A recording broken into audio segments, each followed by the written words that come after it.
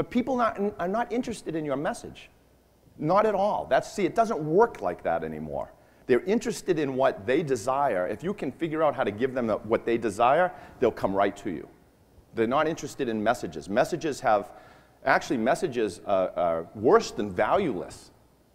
They have negative value. Messages have negative value because it takes attention away from our already very overloaded brain. We just don't have the time to deal with all this anymore.